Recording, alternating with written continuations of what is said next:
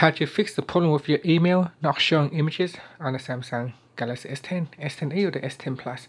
So you can see in this email here, I've got an email coming in, but the image is blank and there's no images. So to get it to show images, first tap on the home key to go back to your home screen, and then go into the Samsung folder. So swipe up, go into the app screen, then tap on the Samsung folder, and then open email. So open up the email app. Now open up the email that you want to view the images, and if you go to the top, you can see it said show images. You need to tap on that to have the image download to the phone.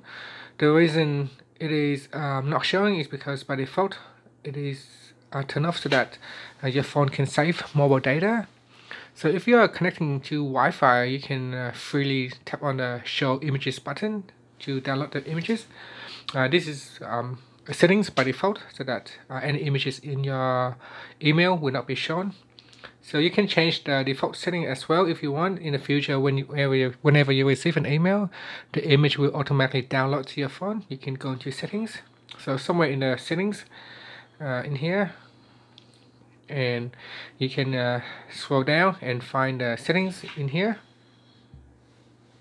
So in email settings, I'm going to tap on the account information, and if you go down to the bottom, tap on show images button. This will make sure that your phone, whenever you receive an incoming email, it will automatically download the images and have it ready for you to view. And that's it. Tapping on the home key to go back to your home screen. Thank you for watching this video.